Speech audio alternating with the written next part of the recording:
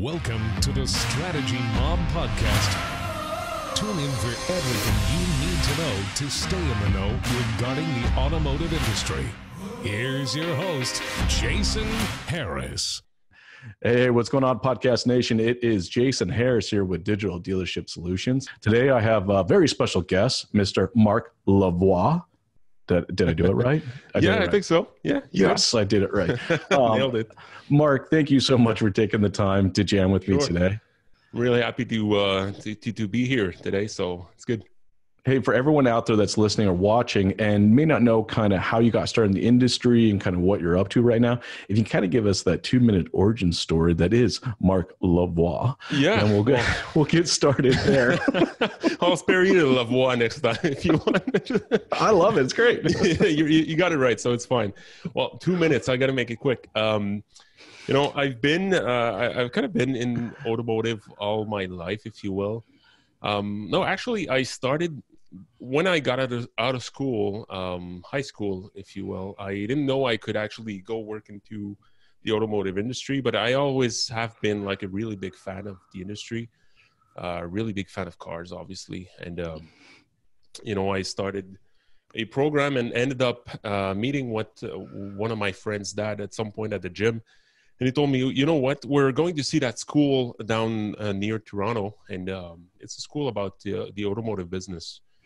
I know you really like cars and everything. I've known you for like 6 years now. So there's a spot in the car if you want to hop in.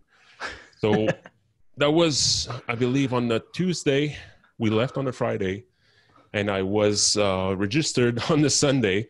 On the Monday, I would tell my then girlfriend that I was going away.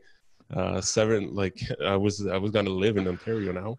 Nice. So that didn't end well. So fast forward today, I was able to, do a little bit of everything. Mm-hmm. I did work in dealerships in sales and F&I. I was at Audi USA for a year and a half before I got some troubles with my visa. And I also worked into a really big agency in Canada for the last 6 years, mm-hmm. Providing online marketing services, websites. So I really got to learn a lot about the industry and how to help more dealers today. And 7 months ago, I started my own business, which is called Autobahn Academy. I just thought I was kind of ripe or ready to take it on my own, go my own way, and actually made the jump. And today I'm helping more and more dealers make sense of the online business around the automotive industry, if you will. So that's cool. That's cool. And stepping out and doing your own thing, man. Everyone always says like, "Hey, congratulations, you're doing your own thing." I don't think anybody realizes how hard this is. Yeah, it is. It is. I get this asked all the time, right? People come to go, Jay, I've been in the automotive industry for a while and I'm thinking about stepping out and doing my own thing. I'm like, are you really? Like, mm-hmm. do you really know what that means, what that grind is? It's different, being in the dealership and, having the support of the dealership and support of working for another agency. It's like working for others. It's a totally different experience, right? Yeah, it is. It is. And, I guess you have to feel ready, and you have mm-hmm. you got to have some kind of plan. I don't know. In my own way, I was thinking about it. Well, I had been thinking about it for maybe 2 years, if you will.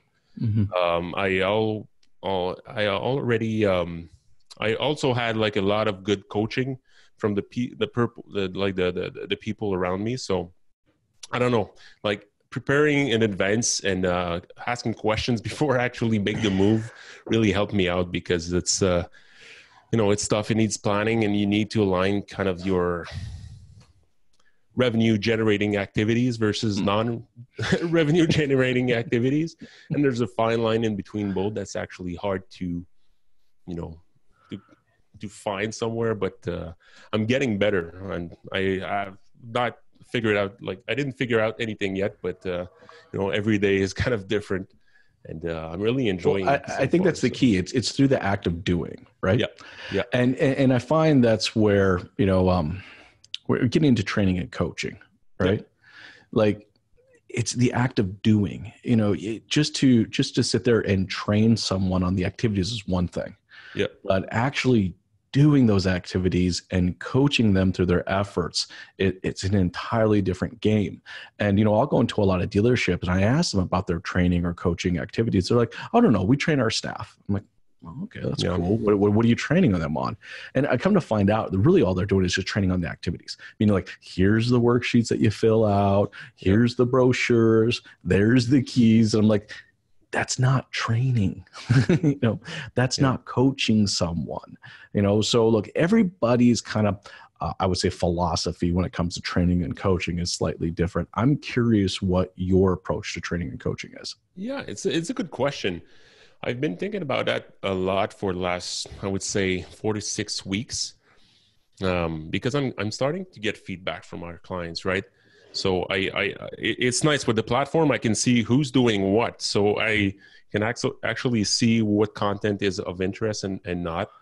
And there's something I'm bringing on the platform is actually productivity training for dealers. It's not about the activity itself. It's easy to be busy, right? So it is. You can be busy all day, like 9 to 9, and you haven't done anything in the end that matters, at least to make the business better, or you like better in your business. So it's nice because it's at the same time, it's an introspection. No, I'm looking at what I'm doing. Am I being productive? What am I seeing? And what I'm kind of learning for two right now. And I'm trying to, help other dealers do the same thing in their own business. Because, I think that's a great topic. In fact, that's something we could probably dive a little more into, right? Is productivity. Look, let's talk about this new year, since we are in the new year. I've had a ton of strategy sessions for this new year, and I have reviewed a ton of forecast. And look, I don't have a whole lot of people that are forecasting substantial increases. Like the market's getting tighter.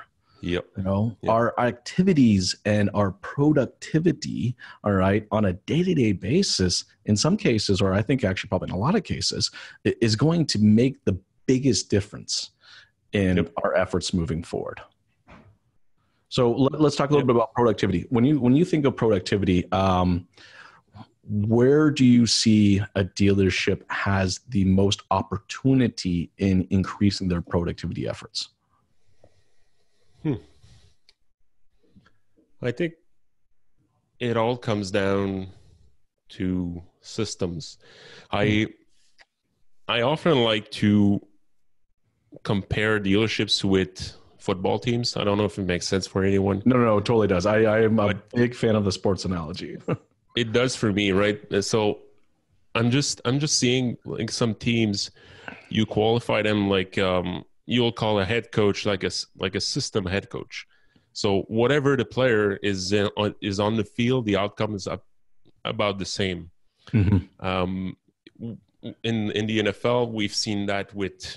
I'm gonna take the Patriots for an example. I'm not a huge fan of the Patriots, to be honest.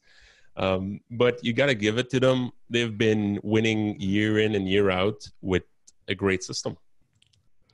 And with the turnover that's going on into dealerships today, I think you got to have a system. So whoever's going to be in place, it has to be at least like the output has to be at least good, if it's not going to be great every time. And that only happens if the objectives are clear. And the objectives are going to be clear if you don't have too many.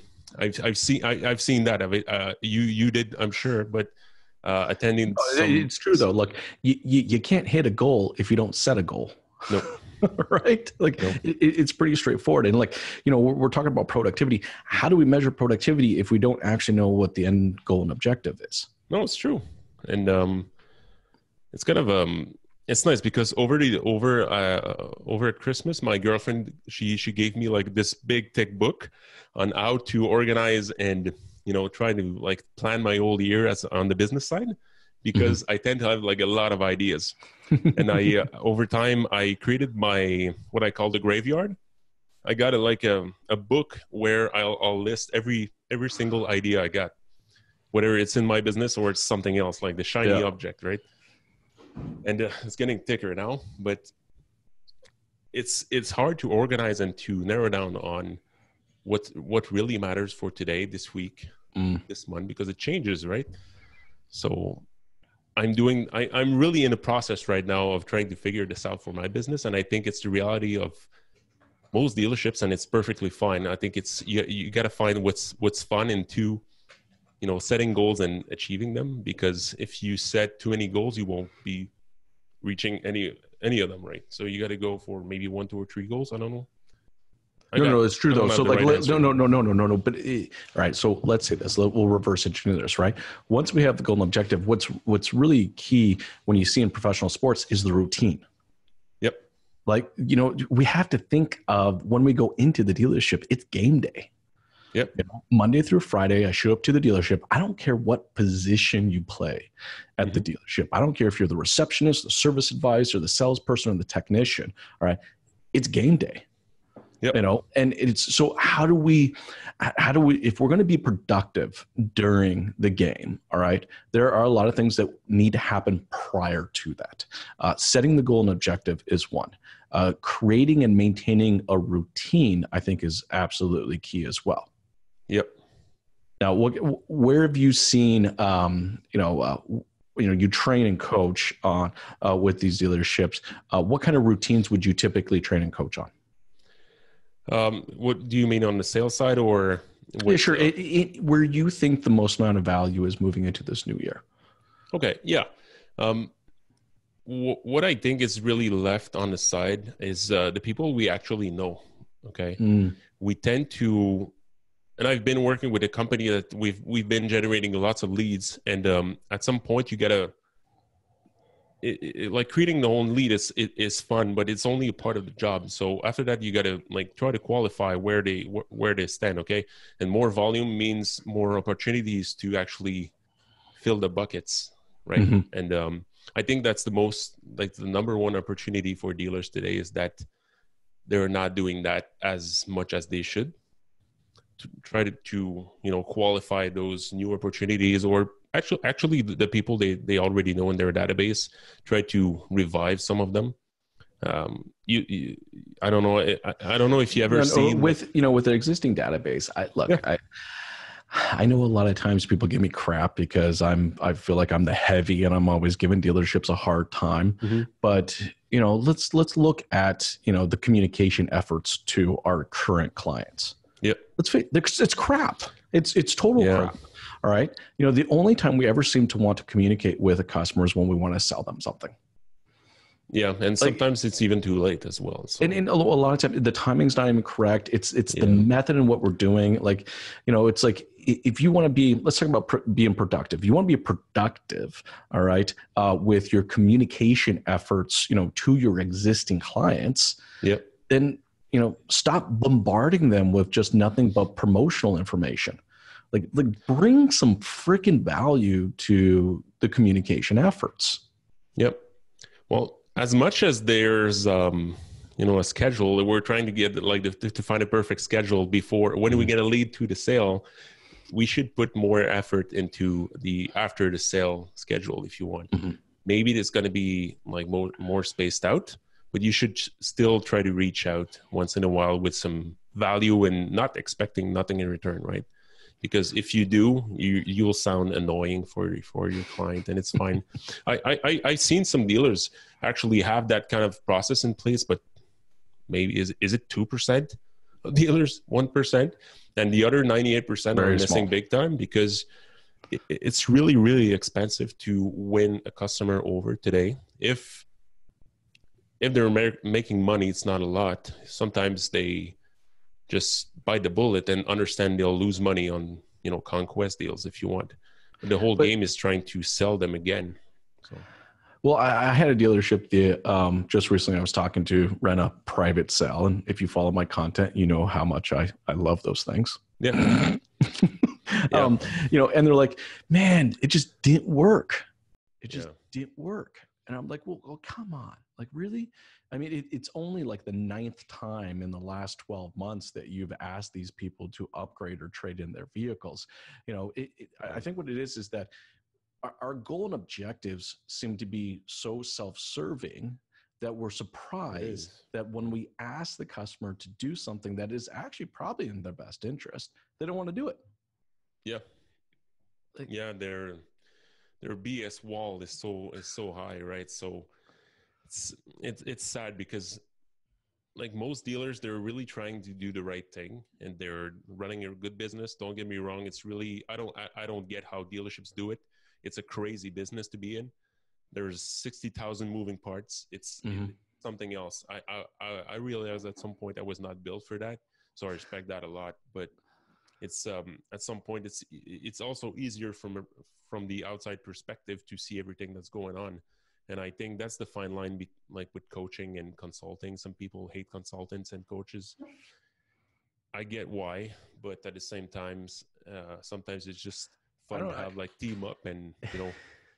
Well, why do people hate training and coaching? I actually don't understand, because let's go back to the analogy of a professional sports team, right? Look, nobody, all right, in professional sports got anywhere without training and coaching. Like you just don't take a group of individuals, slap them into a room and expect them to perform. That doesn't happen. No, like it doesn't. You know, but for some odd reason, that's how we want to hire. Like that's how we want to hire. That's how we want to employ people.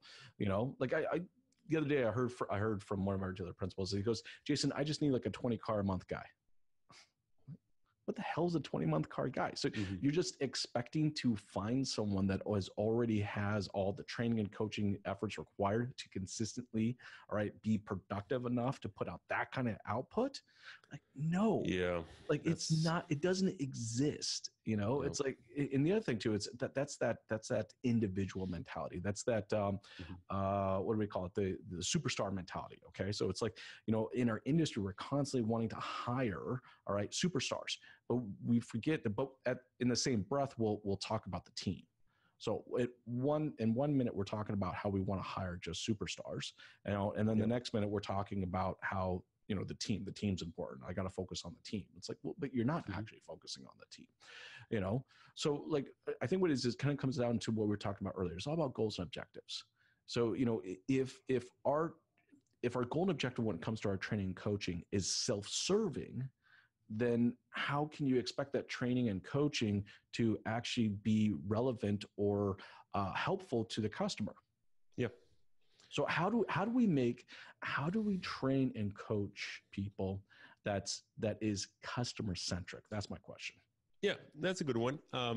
What I'm currently trying with Autobahn Academy, I'm trying to simplify the whole coaching thing, because I get why it can be hard for a dealership to go off site. At least like a part of the team, maybe it happens and everything, but sometimes it's hard to like empty a dealership, like empty the whole you know team, what, right? though? It's excuses. Like, I know you're on one side of it. Maybe. I get to be on another side of it. Yep. It's bullshit. I think it's excuses. You think? Right? Yeah, 100%. Like a dealership's telling me, well, I can't train or coach my team because, well, then nobody's going to be here at the dealership. You know what? If you want a well-trained and a well-coached team, then you're going to find a way to do it. It's just, I know I'm a little, I'll be honest with you, I'm a little salty today. No, but it's okay, because you're trying to provide results. So, you know, it's fine. What actually happened with Autobahn Academy is I wanted to do like a quick, like half a day thing with like a handful of people, try to do like a session and everything. And I got this objection that I'm not gonna send people over. So I'm like, you know what? I got a better idea. I'm actually gonna do it online, and I'm gonna test that, right? So instead of having like 6 modules, the whole thing, I'm dripping emails with training modules once in a while to the teams, and they actually use it a lot. It's like the feedback's been amazing, and I think making it simple for them, because the training is actually hitting the salespeople, hitting the FNIs, hitting the managers, the dealer principal. And I think making it simple for them actually helps them, because I get why it's a crazy business. At some point, they don't want to, like, they know they should, get help on specific subjects. They should be going out to that training day, that symposium, but it's easy to justify why they can't as well. Yeah, 100%. So you have two choices at that point. So either you play a game or you don't. But some people will actually enjoy coming out of the dealership, the craziness of the dealer at some point, and it's fun. And the other guys just want to stay in and do everything and be busy and or productive, depending on. So. Well, I just think it's up to the dealership's commitment. Like there has to be a commitment level here. I find that this time of year, is a great time of year operationally to really focus on our training and our coaching efforts, right? Look, bottom line, it's cold, all right? Not as many people are going to be coming into the dealership. This is a phenomenal time of year to really focus on our operations and our processes and, make sure that, when it comes hunting season, that, we're prepped and ready to really play the game the way that we're supposed to play the game. But again, it comes down to that commitment. We have to commit to it. It's like, I don't want someone just to half-ass train or coach their team just so they could check off the proverbial box that they did it. Like, I checked off the box. I did it. I sent them to a course. Like, what? Look, training and coaching knowing why it's important, like it's important, is that's a good one. More important, right? Because I had that frustration with over time with we sold software. It was like really complete software we had, and at some point it was getting left on the table or left unused. So I figured at some point it's not a matter of software or tools. It's actually a matter of mindset, and mindset, bad or good, like especially bad, is costing a lot of money to dealers today, and poor them, because they'll be pitching $300,000 on Google, on AdWords on one side, and on the other side, leads are left unattended, right? I don't know if you saw my post this week, but I was trying to shop for a car, but I just can't. Like, nobody gets back to me, and I'm not that known to be. Like, people don't think I'm mystery shopping now. They don't know me. So what's the reason? Okay. So, I mean, it was unboxing day. So I figured it's because we don't have a golden objective. As a dealership, we have to find the why, right? Why do we train and coach? To your point about, like, let's talk about spend for a minute here, because I have heard this comment several times, right? Well, it's expensive. It is. Training and coaching is expensive. Well, but it's more expensive not to do it than it is to do it. So let's make that real clear. But, I'm pushing everyone right now as we're getting into this new year. There's a big push, it's like everybody wants more, but no one wants to spend more. I understand that. I've been on the other side of the table. I've run dealerships, so I get that feeling. Now, look, for me, there are 3 reasons why someone ultimately buys a car. Okay. It is product, people, and operations. Now, I use the word operations, but what does that mean to the consumer? It means experience. So operation and experience for me are words that go hand in hand. Okay. If you go to any dealerships, right, Google reviews right now, you're going to find almost nobody, all right, in the Google reviews talking about the product. And that's the only reason that they bought the car. No, you're going to see review after review after review about how amazing the experience was, how great, Josh, the salesperson, or Dean, the salesperson, or Suzanne, the salesperson, was to them. Like, makes sense too. It's the people and the experience, all right, that is really completing that transaction. All right. It's not the product, but all of our ad dollars, every dollar we put out there gets focused on one thing and one thing only, and that's just the product. Yeah. But let's face it, cars and vehicles today are commodities, and people are starting to understand that because they're shopping in 6 dealerships. They're going to say they're going to get the same Nissan Murano SV with those 19-inch wheels, whatever. Yep. So what's the differentiator between all those places? Because, by the way, they're all pushing the same promo now. So as a human being, where am I going to get like the best connection? And it's a matter of luck at some point as well, because you might end up like getting answered by the worst salesperson in that dealership over there, and like the best on this one. And, it doesn't translate to what's actually like the dealer is actually doing inside anyways. But, it's I think it's what makes the difference between good dealers today and dealers are still struggling with trying to find their sales, because this year I can't wait to see this year how this year unfolds, because it's going to be a good one. Mm-hmm. It's going to be hard. 2019 has been hard.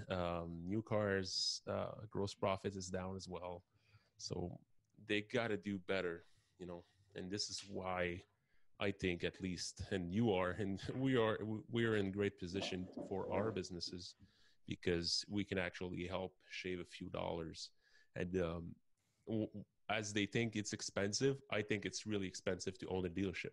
But yeah, it's where you're investing money. Yes, it's where you're investing the money. Where are they going to want to invest their money this next year? Yeah, it's like I'm going to push people to invest money into their operations and their people, which is kind of ironic because I run a marketing agency. So I'm literally just got it is, but at the same time, you want your clients to succeed. If your clients succeed, your business will succeed as well. That's right. It's I don't think necessarily moving into this next year that there's going to be any type of magic bullet, all right, from a marketing perspective that's going to help dealerships sell more cars, service more cars, sell more parts, right? Like I just don't see that. There's no magic bullet out there. No. So, I really, really push dealerships to look internally within their operations and their people, all right, and how much are we investing into those, all right, that's really going to give us the results moving into 2020. Now, here's what I'm curious is, let's talk about training and coaching when there's so many things to train and coach on. It's pretty wide. I mean, it's a big, this is not a small thing. I actually find marketing is a little easier because it's pretty tangible. It's like I got Facebook ads, Google ads, LinkedIn ads, it's like that. That's my space. It's a nice little small vertical. All right. But training and coaching can be a big thing. If people that are listening right now are watching to this and they're not in their head with us. Yeah, I agree. I need to be investing more into my training and coaching. Mm-hmm. Where should they start? Where do you see the lowest hanging fruit that brings the most ROI in training and coaching? Yeah. I think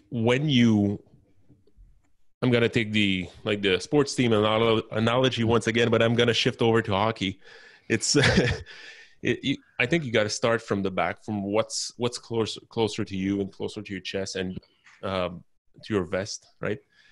That would be the sales. So what happens right before the sales? So let's say we're talking about getting more clients into the door. Then you want to sell those people. So if you take a step back from the sale, what happens before the sales, right? It's going to be the appointments. It's going to be the person showing up in the showroom. So we're investing a ton of money to make it happen. Now let's watch how it's actually unfolding.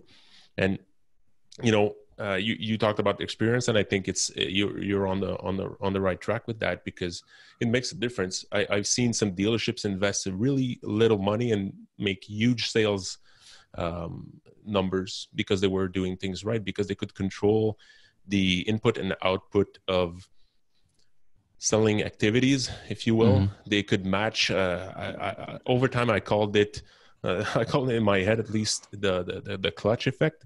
Because some dealers will have a ton of leads, but no fulfillment, because you got to fulfill on these leads, right? And fulfillment will take a contact. It will take an appointment. It will take an actual, sale in the showroom, aside of the ones happening online, but it's a really small portion now. But, I think how people interact with other people is the way to go now. And it's not a secret why sales training is really popular. If you put sales training into YouTube, you'll see 100, maybe thousands of videos with 100,000 of views each, just because people don't know where to start. There's a lot of resources around that. So I think I would start at that point. And so you start with the sales process. And specifically lead response or communication efforts. What would you say? Communication? Communication, yeah. Okay. I'm actually 100% there with you. I mean, I can't think of a dealership out there that I've met or have done business with that couldn't benefit from some additional communication, coaching, and training. So, let's talk a little bit. What is your approach to training and coaching a dealership's communication efforts? Yep. So if you want to set like a simple process and simple, let's call it a goal, okay? Increase or get better at communication with our clients. Some dealers are so far from this idea that like the smallest thing to do is just to set up like some kind of 30, 45 days process and say, you know what, you got to do this and this and that. And then try to add some value, I don't know if you can say that, be mechanical about it, whatever they respond or not, you keep going, adding more value, bringing more information to the client's, shopping experience, if you will. And just by doing that, you'll set yourself apart from the pack, because no dealers doing that. They're all pushing prices. And when you come in, and people actually know they can walk into a dealership. They know they can do that by now. It's all good. You don't need to remind them every 2 days. I don't think so. No. So I'm with you here, right? I love the idea of bringing more value, all right, to our communication efforts. Can you give me a couple of examples of what you mean by bringing more value in those communication efforts? It's pretty simple. With the amount of information we have on hand, right? It's easy to say, you know what, I get a lead for a Jeep Wrangler one day, and I say, you know what, this is, I'm here to help you. The next day you say, by the way, I had a demo like this 2 weeks ago or 3 months ago, and this was my favorite feature. Let me know if you have any questions. 5 days later, you can send them a link to YouTube for a review that's favorable for the Wrangler, and you can go on and on and on like this. And so once in a while, you got to ask for the sale, which is the appointment if they want to come in. But you can also say, you know what, I'm offering like a turnkey solution for car salespeople. You can actually do everything on the phone if you want. You empower them, I think. And I think that's key. Let's go a little more into that, right? Because I do believe that there is value, right? There's value in the product. There's 3 reasons why someone buys a car, right? Product, experience, and people. Okay. So there's value in the product, and we need to, I agree with you. I'm surprised I'm having to say this. It's 2020, but in our communications efforts, we go back to basics. I know, right? Like we do need to be building better value within the product, but we also need to be identifying value in doing business with me as an individual, the people portion, right? And then doing value with the dealership being the operations portion. Yep. Look, at the end of the day, we want a customer to schedule an appointment, right? Yep. It's pretty straightforward. That's what we want. But we don't give them any value in actually doing that. Like, what is the value proposition, for me being a customer to schedule an appointment with you? Yeah. Yeah. Because let's be honest, they don't know us. They don't like us for the most part. The automotive industry has a bad rap for a few bad and good reasons. And, I, on my end, as far as I'm concerned, I want to make it a little bit better for people, for everyone at least. Because if you know a little bit more about how you could sell some products using online techniques, you make it a little bit easier on your staff. You make it a little bit easier on your customers, and it's a little bit more fun, because done properly, it's a really nice purchase buying a car, right? It'll give you it'll bring so much joy to your life, if you will, and we should concentrate on that. Otherwise, no, I agree with you. The vehicle can bring a huge amount of joy to an individual, but for some reason, the experience doesn't. It doesn't. Like, for a lot of people, there's a lot of bad experiences out there in the automotive industry. Yeah. And and I think that's where the value. So we're talking about like increasing, our appointment ratio through value-driven communication efforts. So what would you say 2 or 3 value points for a dealership needs to communicate to a prospective lead? Well, one thing for sure is trying to understand and show empathy. Trying to understand your own customer will help you. And it's true with car sales, and it's true with B2B sales. You're in the same boat. If you want to sell your services to someone, I guess you have to ask questions. Otherwise, you assume you know everything and you're going to tell them how it's going to be. And guess what? It's not going to be the way you think. And customers today are smart. They've been shopping for 6 months before they send you that lead.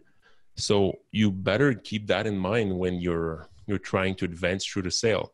And there's a reason why they communicate with you today. So you got to keep asking questions until you find the right one, because everyone's different. Some dealers will get 1,000 leads a month. Those 1,000 people will not buy at the same time in the same time frame at the same rate, have the same comfort to buy online or offline. Sure. Some people won't buy at all. You got to weed them out and try to not get rid of them, but at least push back, like try to understand if they're going to buy this week or in 6 months, because it's a client. It's a prospective client. Just got to make sure you put your energy at the right spot and on the right people as well. So that's a big point, but I don't know. I think it covers what has to be done today. Like just asking questions will set you on the right path, because I don't know. It's the way I've always worked with car buyers, or even with dealers in my time. So back in the days, it was 9 years ago. I worked into an Acura dealership in 2010. No, that would make it 10 years ago. But I don't know if you remember what was the lineup of at Acura 10 years ago, but it was the really famous ZDX. Yep. The MDX was not matching the 3 German SUVs. The upgraded Civic was not making the cut, really. So you had to find ways to actually make sales, right? So what I actually started doing is take like the whole database, this whole secret here, and I started just calling people, asking for a question and confirming information. I would not pitch them any monthly payment to replace their own car. It was a little bit more tedious, but at the same time, I doubled up my sales almost overnight doing this, because they would ask me in the end if they could come in and take a look at the new TLX, or the new, it was not the TLX at that point. That was the TSX, or, But you build value through communicating on a one-to-one person. Trying to understand. So that's the other part, right? So like there's dealership needs to identify their value proposition in doing business with them. And the fact that, we just say we're number one in customer service, that's not enough. Like that's not tangible for, for it's not real for anyone until they see it by. There isn't thing there. Like I saw in an email response the other day, in the email, they said that they were a family owned business. And I'm like, what the hell does that mean? Like no one cares the fact that you're a family owned business anymore. Now, what does it mean to you as a dealership that you're family owned? How does that get translated out to your operational efforts? That's something that people care about. But the fact that in the bottom of this guy's email was like, family owned for the last 32 years. It's that's not a reason for people to want to come do business with you. It's a good start, but it's lacking substance. And you gotta show why it's important and why it makes the difference. Are you hosting like a big barbecue? And I don't know, like you got to go really further if you want to prove someone that your family. There's a big difference between having a family mindset and family owned. I won't get into this, but it's got to be better. You got to do better in 2020 at least. Like having like free coffee and free Wi-Fi. I mean, I don't understand why we still see that as a value proposition. No. In in 2010, maybe in 2007, maybe, because data was kind of expensive, but now you got free Wi-Fi. Like Okay. it's just no one cares. It's not something that brings value necessarily to them. So I'm with you here. I think dealerships, and look, it's not an easy question. Like this is something that's going to take a dealership time, for them to define out what their, operational or experience advantages over visiting another location. I find the easiest way for people to do that is that, look, we all know what we do, right? Hey, we move cars, we move metal, we service cars, we sell parts, and we all know what we do. And for a lot of the times, sometimes we know how we do it, documented or not. That's kind of an iffy, right? But why we do it the way we do it, is the value to the consumer. That's what needs to be communicated to the consumer from an operations perspective, right? Yep. And it's really what could be put up front when you're sending communication with your existing or prospective clients, right? Your prospects, because you, like, right away, since no one's doing it, you'll get an advantage of actually showing why you care and why you do it and why you're in business. I think we're starting to see that in businesses outside of automotive. Business owners and managers or really big companies are really taking a stand now, or being more present, being a bit more, I don't know, the attractive character, if you will, of their own business, and it draws people to them. I'm going to take like a crazy example, but look at Tesla, the amount of things they have done so far because of the character that is Elon Musk. You can like the guy or hate the guy. I mean, remove Elon Musk, or at least like stick with the same guy, but leave him in his office and not going anywhere, and not like Tesla wouldn't be where they are today. I agree 100%. I think we can learn about that. And we're entering an era where people want to see flaws about people. We've seen that into superhero movies. I don't know. No, it's true though. But actually, to your point, what it is people want a story. Yeah. They want a story. They want something that they can chew on, something that they can take with them, something that, when someone asks them, where they bought their car from, they can share that story. They can give that story, right? Yep. And that comes down to so guys, what we're talking about right now, if you're listening and watching this, we're really talking about value, and the value comes from that story that we tell them, and the impact of that story, the stickiness of that story, where they're going to want to share that with someone else. The story of the product is pretty well defined by the manufacturer, and that's cool. Right. Still think the dealership's got to do a decent job of telling that story. The story of the dealership. All right. That's that value proposition in our communication efforts. And we have to define that story of the dealership, right? The third one, and this is the next one I want to get into with you, is the story of why do business with me as a person. Yep. Like literally making a human-to-human connection, okay, and saying like, this is why you should come do business with me. There are 7 Nissan stores in my town, all right, that probably equates to around 100 Nissan salespeople. All right, here's why here's why you should come do business with me. When you're training on coaching, what would you say to someone who's trying to identify that type of value proposition? I think, since it's a people business in the end, right? Because the dealership's quite the same, the car's quite the same, are quite the same.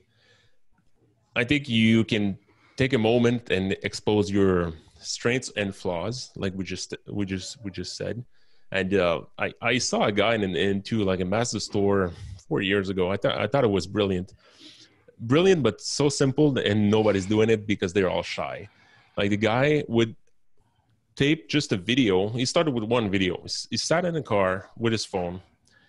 No studio here. No, And he said, he just started, put your red button and said, hi, my name is Frank.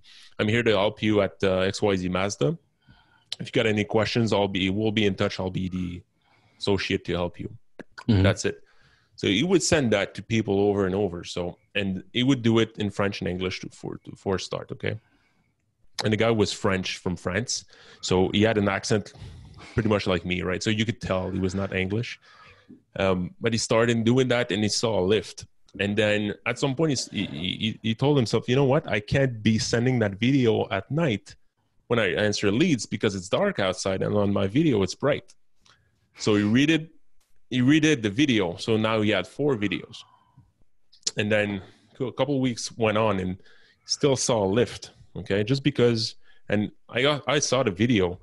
It's not against him, but it was far from perfect. But that was the reason why it was perfect, because it was real. Yeah. You know, I'm a salesperson. I'm a car salesperson. I'm not a TV guy. You know, I'm not a TV guy. You should see the amount of bloopers I have on my computer doing those training videos. It's crazy. But then he redid the whole thing with every single model. I'm here in the Mazda 3. I'm here in the Mazda 5, MX-5. You know, the whole thing. And just by doing that, he, like, from his mouth, not mine, he doubled his appointment rate. Didn't change anything else, but he was able to create a connection really, really quick, and people would appreciate him taking the time to do a video. But he actually had 20 on hand, and that's it. Super scalable, you know. And because it introduces him as a person. So look, you can understand, like, I can't, 80% of what we say doesn't come out in black and white text, like I'm not going to be able to say it, in black and white text.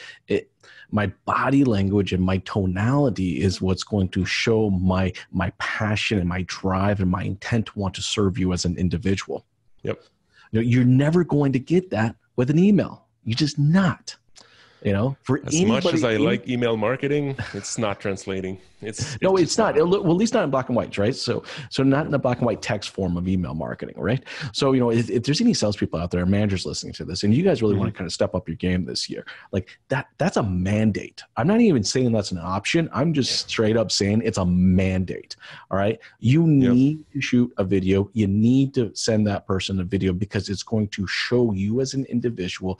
It's going to show your passion through your tonality. It's going to show your desire the intent to want to serve someone, all right, through your body language. You are never going to get that in the email. You have to start communicating with video. Yeah, there's no excuse because we got the smartphones that are better than like production grade cameras like 10 years ago. YouTube is 100% free. It's easy to do like at least put one video, you can upload that under 5 minutes. Okay, no excuse there either. So you got the cars, you got the setup, like everything that's hard into that production or the production of those videos. You got it. You got the cars. That's the hard these part. Devices, like they've suffocated every single excuse we have. No, it's all there. You're paying big bucks for your CRM on one side, so why not try to use it this way? If you're going to set up automated emails, sending probably 1,000 emails per week, maybe, or per month, maybe if you're a smaller store, try to make it as good as you can.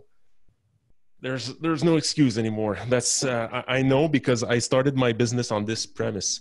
There's no excuse. I want to get my message to more people, and I was helping 1, 2, 3 person at a time in the past, but now I'm able to send 1,000 emails per month. It's just the way it is. And I love that. That kind of seems to be the overall theme of this entire podcast, right? It's like there's no excuse. There's just no excuse. Okay, you want to execute. You want to up your game. You want to hit your forecast this year. All right, you need to bring more value to the customer. Yeah. Right. And it's not going to be value in just the product. Depending on your manufacturer, it really may not be the value of the product. Okay. The value is going to have to come, right, from your operations experience. Okay. And from that person to person connection. Yep. Hey, Mark, thank you so much for taking the time to jam with me today. I know that's our time. Thanks to you.